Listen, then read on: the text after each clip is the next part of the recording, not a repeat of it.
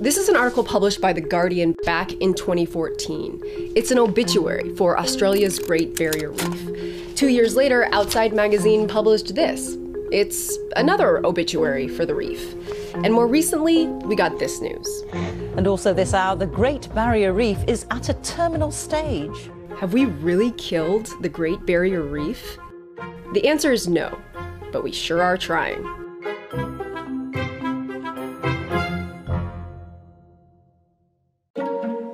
It'd be hard to call the time of death for the Great Barrier Reef because it's actually some 3,000 reefs spread over an area the size of Italy. So there's plenty of room right now for there to be widespread damage and lots of relatively healthy reefs.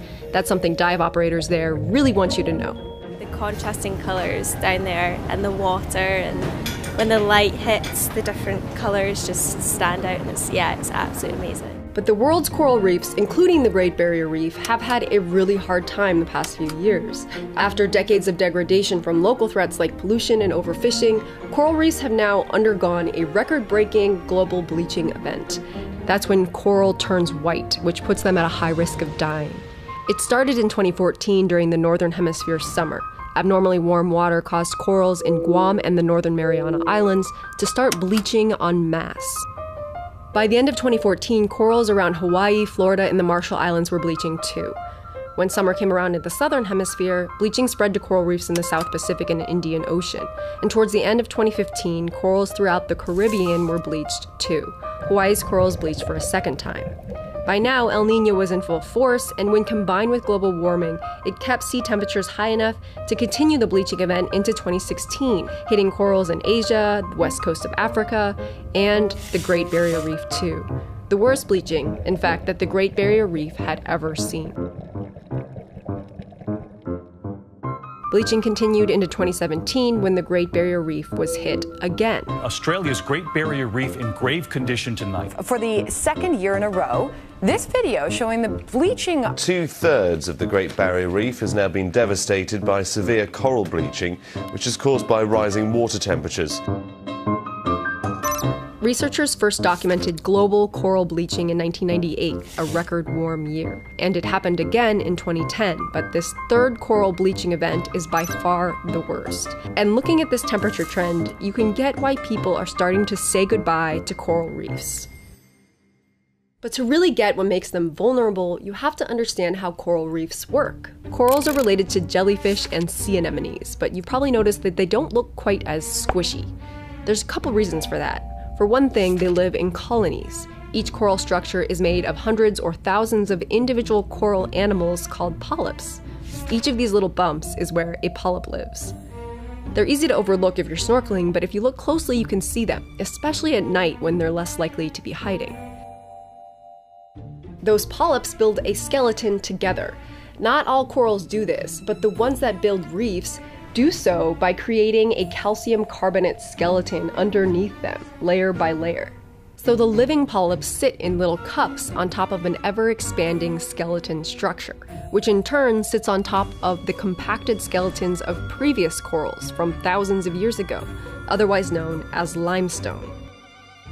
By building these structures with all these nooks and crannies, corals provide homes for thousands of other animals and plants, an estimated 25% of all marine species, even though they take up less than 1% of the ocean floor. Those reefs provide billions of dollars worth of economic value to people every year, through fisheries, tourism, and protection from storm waves. But here's the thing.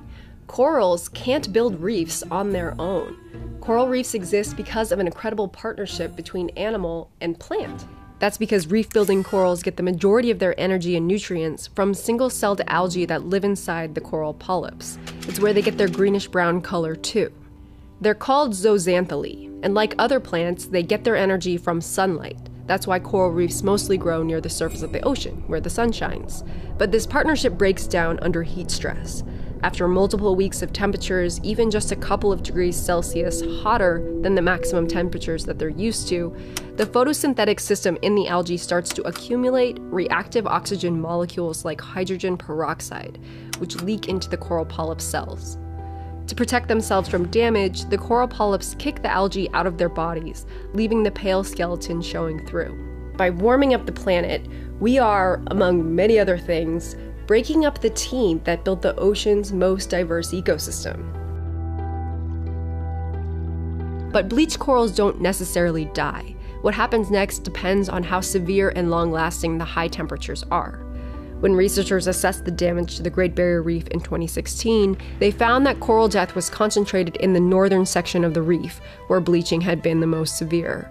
In the central section, 33% of the reefs bleached severely, but there was only around 6% mortality.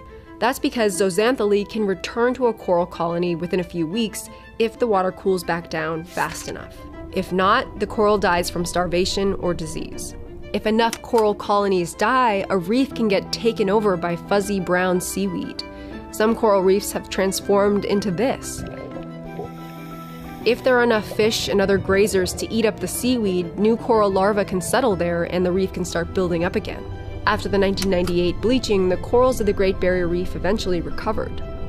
But it takes a decade or more for even the fastest growing corals to build back up. And that 10-year timeline assumes one very important condition: that they don't bleach all over again, and they almost certainly will.